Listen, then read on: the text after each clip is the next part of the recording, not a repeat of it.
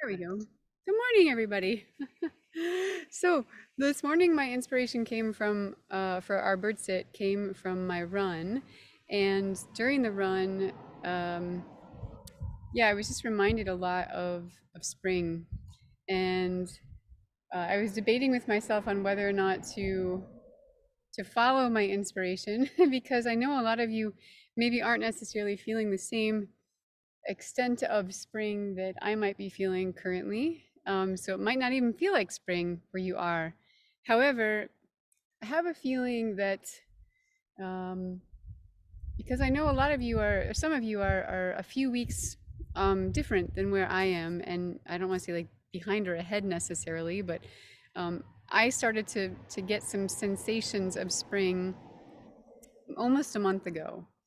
Um, and so we're gonna be sitting with that a little bit today and connecting with the birds in that regard, related to just our sensations and what we're allowing our body um, to feel some of the environment around us. Because I'm always so impressed with the birds and their ability to know things. Oftentimes before we do, and they just know things about the world. And maybe it's their senses, maybe it's something else. But let's just play with this today. Sound good? Okay, so good to see you all. Hi, Anne and Cheryl. Hello, Della. Hi, Joy and Julia. Didn't say hi to you all individually before, but good to see you. So, you're all in your nice favorite spots. Anne's actually nice and sunny where you are. That looks great. Yeah, thumbs up for you. All right, so how about everyone just take a look around you? Just take in the sight around you for a moment, noticing what might be new on your landscape.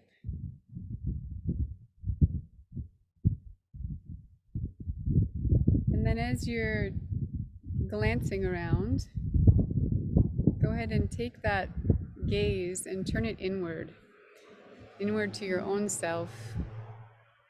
And if you want, you can close your eyes for this next little bit, or you can keep them open, whatever feels right for you.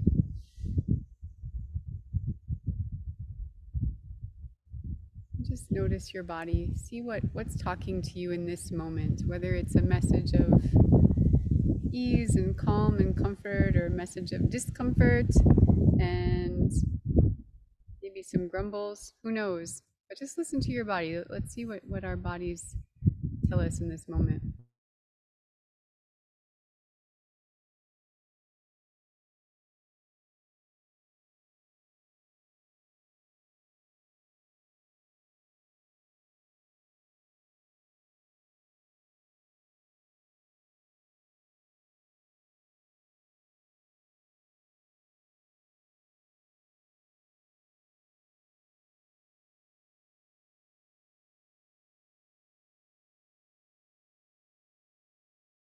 Now, some of you might have been tuning into the physical sensations. Maybe you're noticing your muscle tightness or flexibility. You might also be listening to your heartbeat or your breath. Maybe it's your posture you're attuned to. Whatever it is, go ahead and keep moving around. Keep noticing other aspects of your physical experience. And don't forget the little people, like your toes, your little pinky finger, maybe your earlobe. Really just explore the experience of being in your body this morning. What's it like to be on the inside of your ear? All these funny little places in our bodies that we might not think about at first.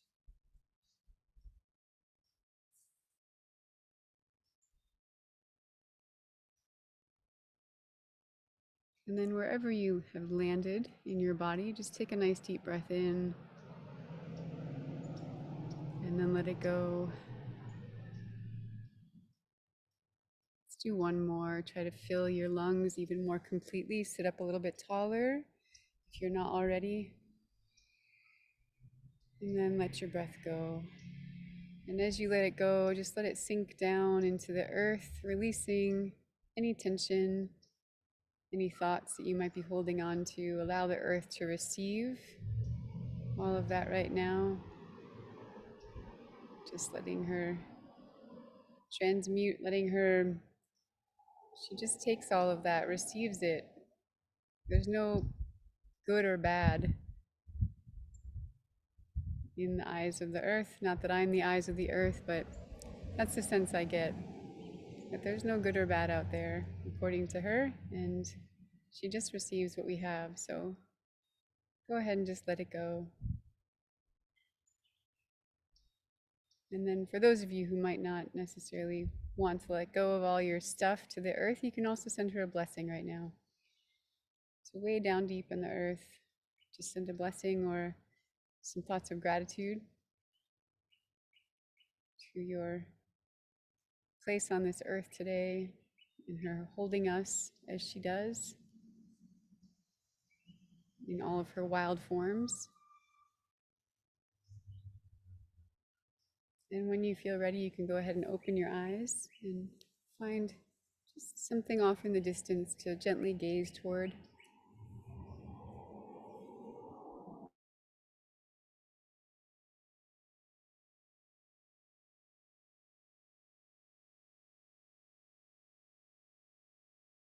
Go ahead and allow your eyes to start to soften and start to expand further and further, allowing your vision, your peripheral vision, to expand in all directions, all around you.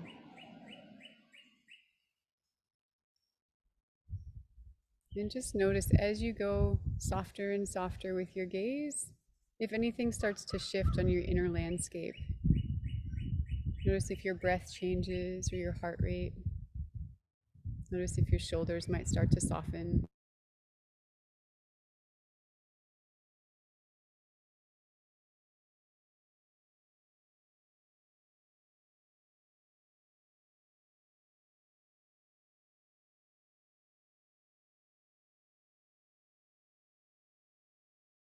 And then just see what the earth wants to share with you right now. Noticing what comes into your view.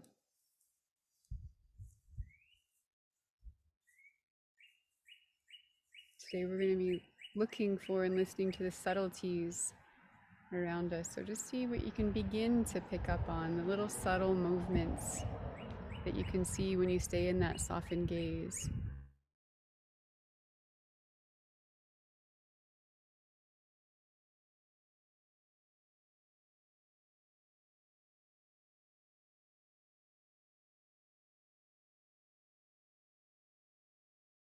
And without changing your gaze just yet, stay nice and soft. Start to allow your sense of hearing to just feel around and explore the landscape.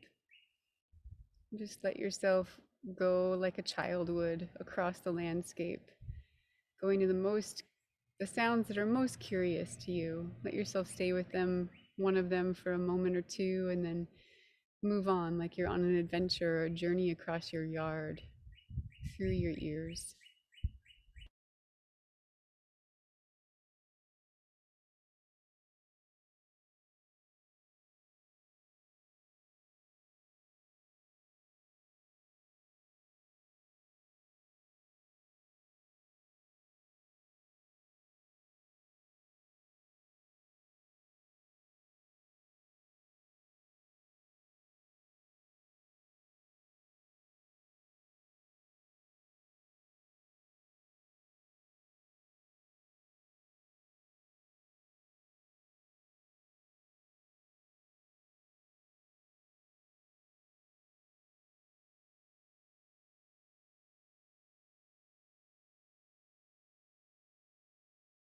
And it's also been a common experience for us to listen to the sounds that are most near, maybe some of the loudest, the closest. So now that you've been exploring your landscape, now you can pause wherever you are and then just really stretch your ears and see if you can hear the sounds that are beyond that zone that's most close to you, the most comfortable zone.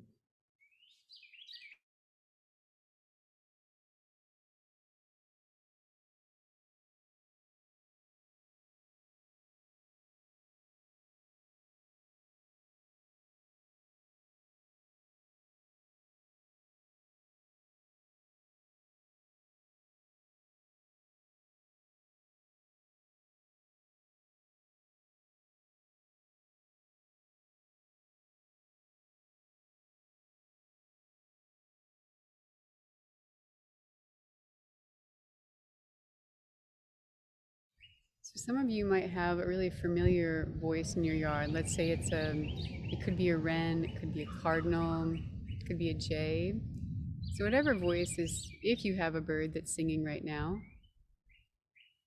go ahead and listen to that voice, but then see if you can then listen for the next closest voice of that one. So where is the next nearest crow or the next nearest wren out on the landscape further out from where you currently are? See if you can track that and find that bird.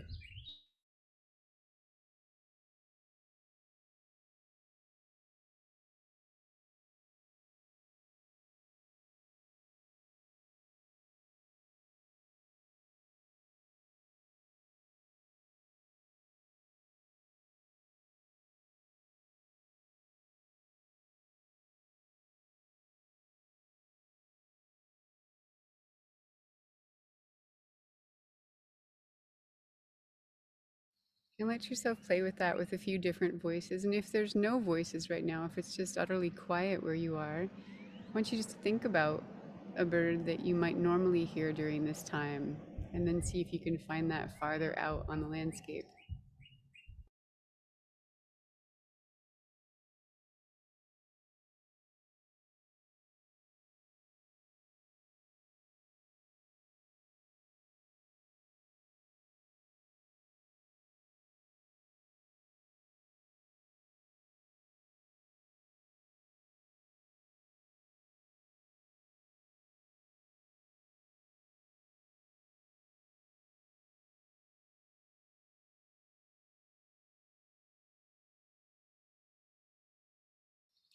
It's good to be in touch with our neighbors, and just like the birds, they're attuned to their neighbors and the next nearest cardinal or the next nearest jay or whatnot.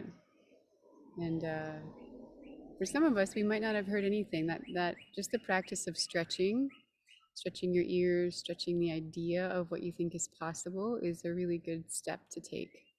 So whether or not you heard anything, that doesn't matter.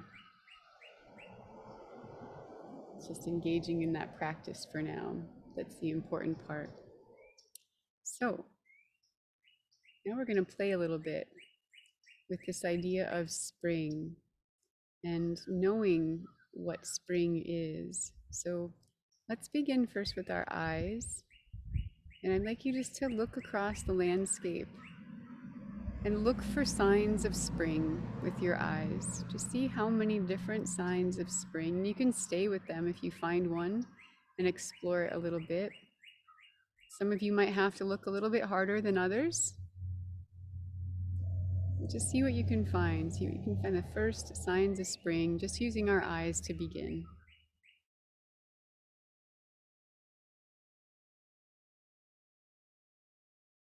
And you don't have to limit yourself to simply like a plant growing. It could be a behavior of a bird, for instance. So we'll remember the birds in this practice. So go ahead and allow yourself to look for behaviors or subtle movements that might indicate something is different on the wind.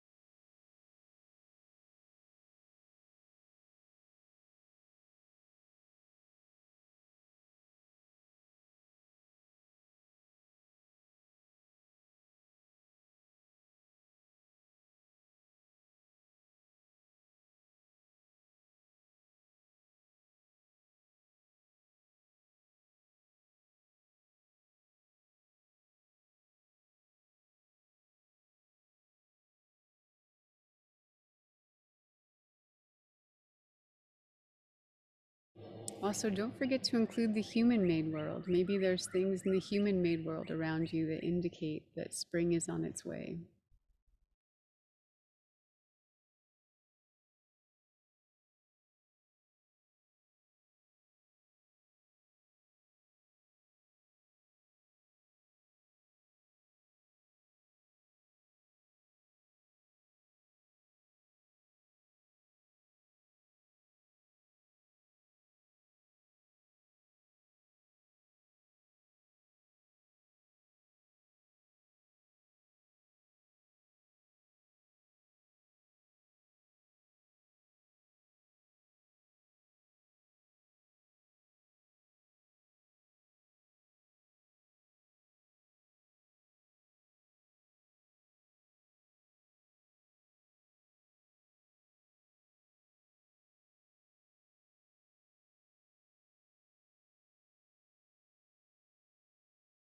Good work.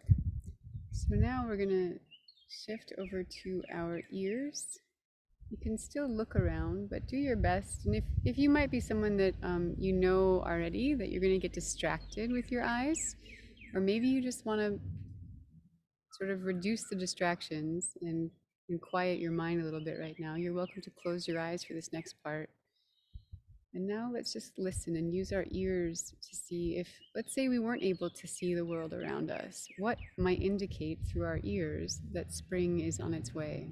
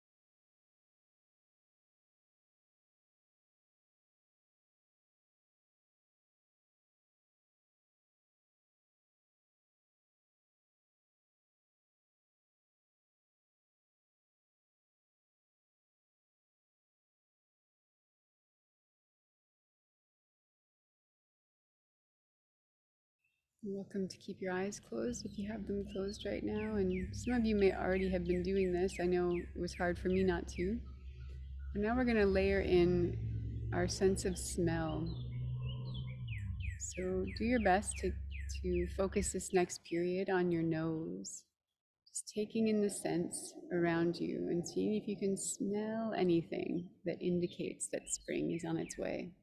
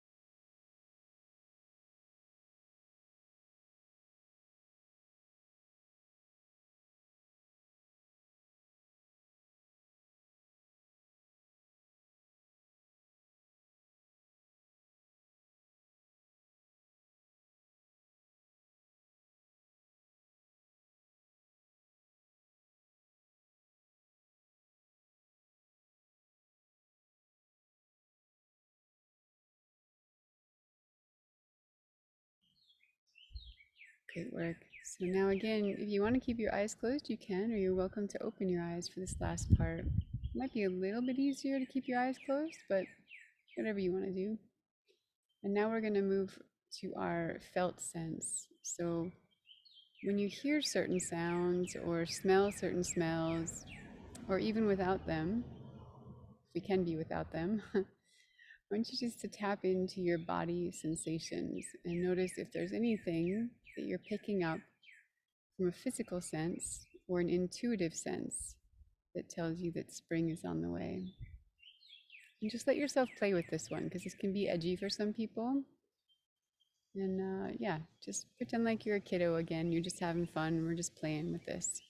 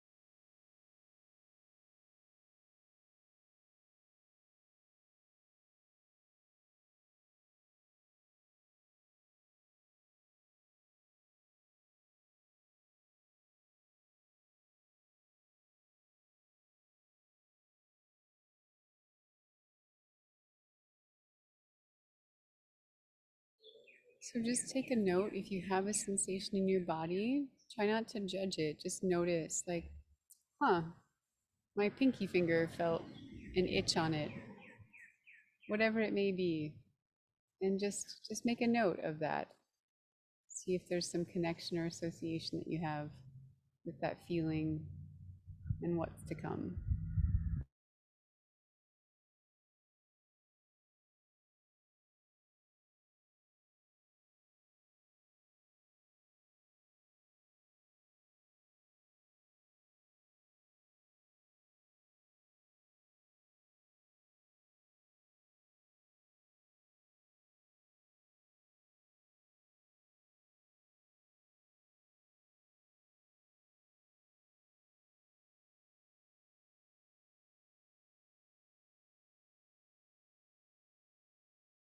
And now, finally, as a way to close this practice, let's open our eyes if you haven't already, and just allow yourself to receive in all of your senses.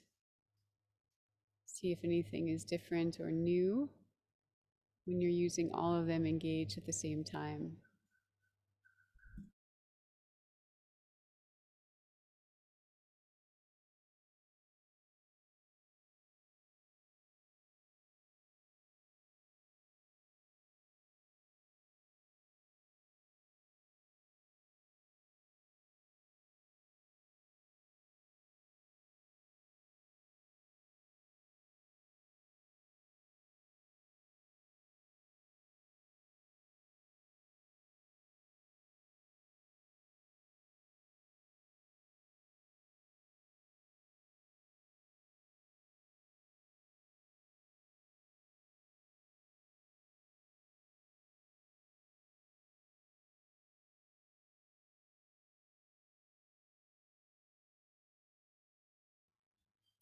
When you're ready, you can go ahead and offer your own blessing or gratitude to those ones that you connected with this morning.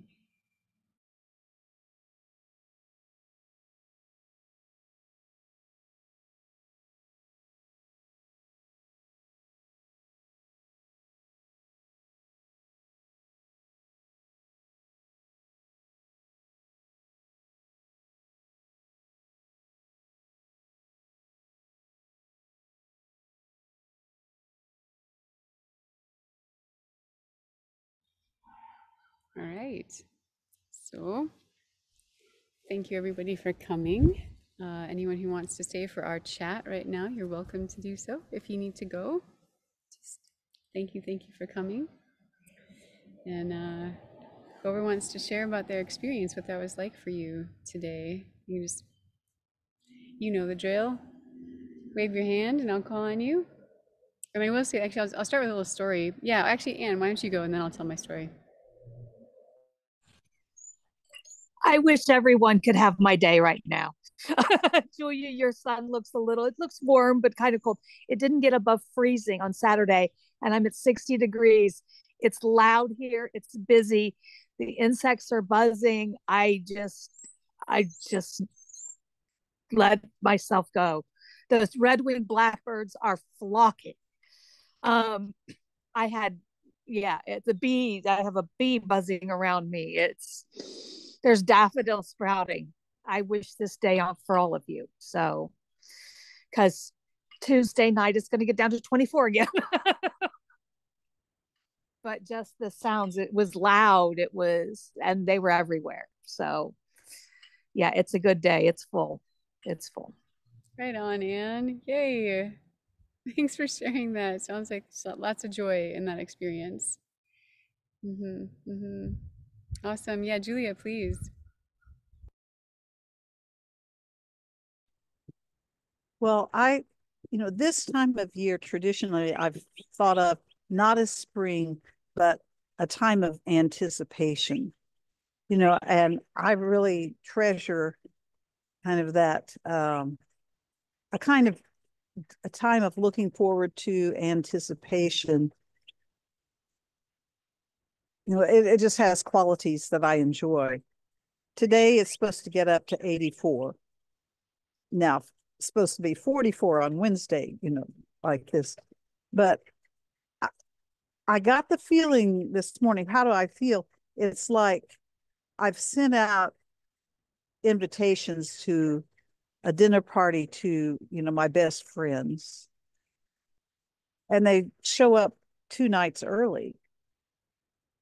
And I have really mixed feelings about it because I'm scrambling to kind of do the late winter cleanup of, because I leave a lot of stuff in my yard for for overwintering. And then I wonder, is it going to be really cold again? And am I going to, well, so it's, uh, yeah, I do try to enjoy, take advantage of days like this. And now the birds are singing. They were quiet a while ago when I was listening. Uh, but it's a bit unsettling to me. And it's just not supposed to be like that.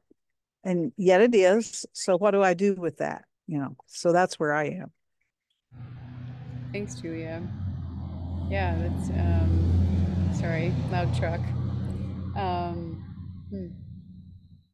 That unsettling feeling, is that because there's a judgment around what's supposed to happen, or just like, is that what spring evokes in you? This like early anticipation time is like unsettled because there's so much to do. It's like my time of anticipation and preparing for spring, it has been taken away. It's like yeah.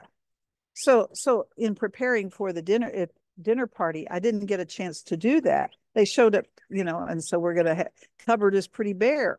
Right, right. I understand now. Yeah, So yeah. and I think about, oh, is this going to be the norm now with climate change? And I think probably not.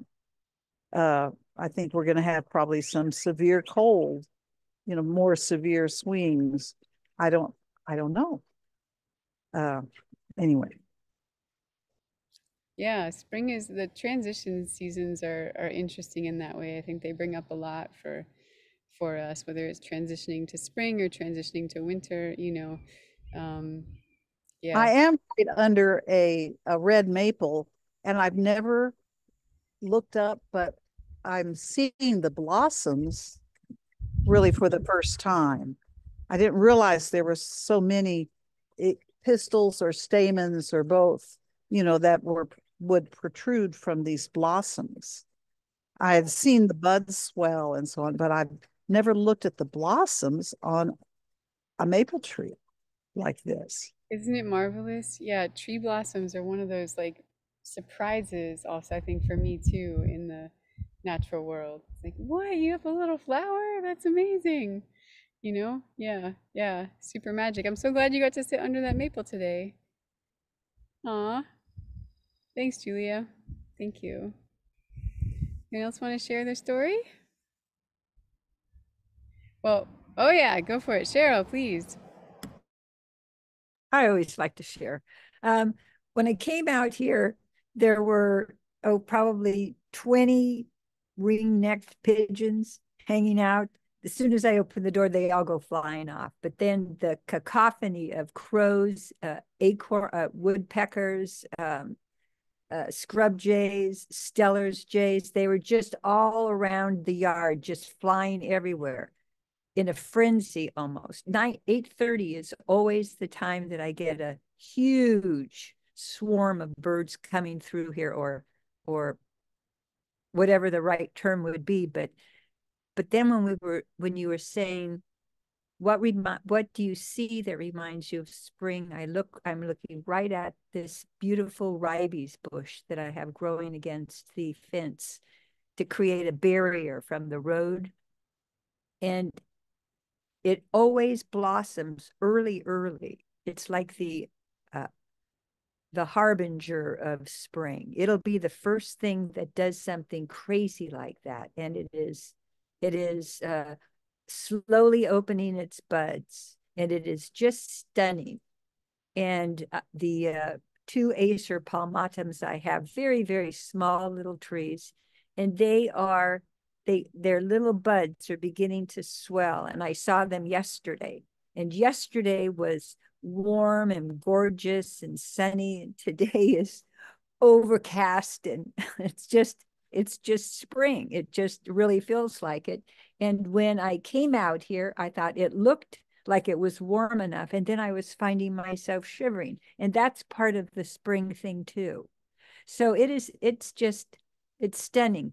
But when you said listen to spring, I heard the lesser goldfinch that I don't hear during the winter. I may catch a glimpse of one, but the lesser goldfinch was starting its little eew, eew, eew, and right up there in the tree, right above my head, or above my eyesight. It was just perfect, absolutely perfect. So thank you for this opening of spring for me. Yay! You're welcome. You're welcome. Yeah, I know sometimes, especially when we're still early on in that transition, it can be almost easy to, I don't want to say ignore, but maybe disregard or not notice some of the subtle changes unless we take a moment to really listen and really look. They can kind of sneak up on us, some of them, and then all of a sudden it's just like there's a whole neighborhood with like all these trees in bloom, and you're like, when did that happen? Like, what's going on? Yeah, yeah.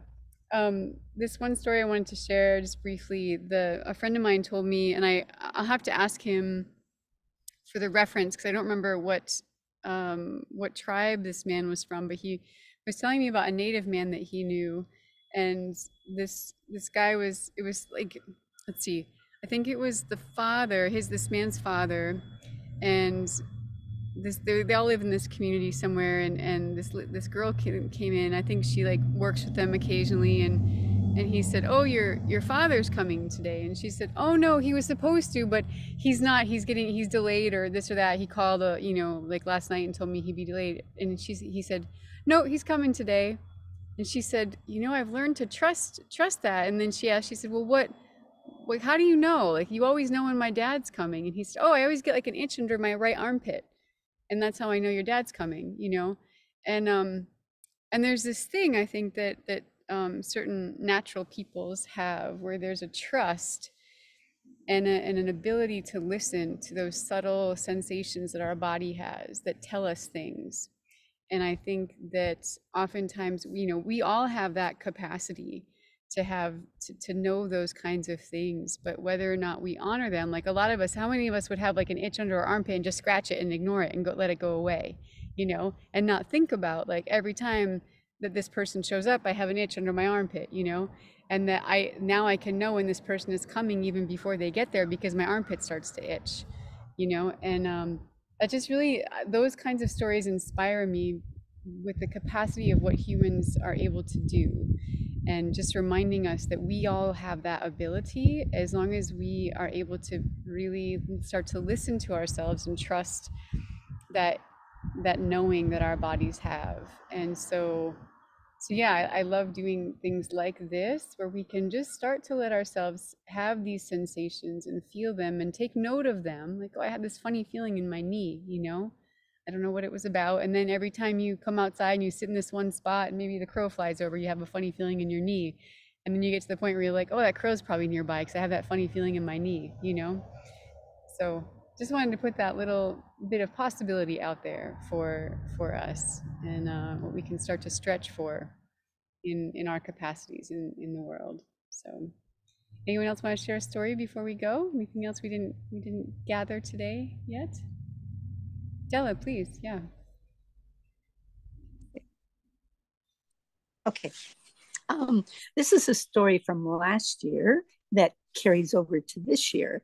And last year, I was so concerned about our plum tree, and it didn't have any blossoms on it. And I thought, what is going on? Why isn't it blossoming? And then one day, there were a couple of blossoms, and I looked out, and there were some gold-crowned sparrows in the tree with blossoms in their bills. so so I think they were eating the blossoms as fast as they came out. So this year I'm watching the same tree, and there are a few blossoms, not too many. Everybody else has got a lot of blossoms, but I just have a few, and lots of gold-crowned sparrows. That's so cool, Della. It makes me wonder too, like if that plant will start to learn, you know, if it'll start to hold off on blossoming maybe a week or two because it's like, I don't want you guys to get all my blossoms. Or maybe it'll hold back on a few of its blossoms and be like, all right, we got to wait just a little bit. But what an amazing observation, Della. Right on. That's that way to go on that one. Yeah. What are you seeing, Cheryl? What is it? Cheryl, you just saw something. I can't, you're on mute, so we can't hear you, but. I just heard a red-shouldered hawk. Oh, I saw your mouth go, oh my God. Really loud. Yeah. Oh, that's cool. And I saw you raised your hand. Yeah, you talked about Della's tree possibly learning. I read about holly bushes and certain plants that adapt to detour animals. Holly bushes won't have the spikes on them unless they're lower, and like some deer eating them trigger them to grow the spiky parts. I've read that. And I think it's some like the pin oaks and those kind of things. We call them rustle trees because they hang onto their trees, their leaves way, and they rustle in the wind. And they do that to prevent animals from eating their buds. So maybe Della's tree will learn. I don't know. It's going to be cool to hear over time what the story of your plum tree is, Della. I love that. Yeah. Yeah, you have to go talk to it. Yeah. Tell it to listen to the holly and the pin oaks. That's awesome. And I'm sure, I know, knowing Della, she's probably happy to feed her birds, but I imagine you also love your plum too. It's a balance, yeah.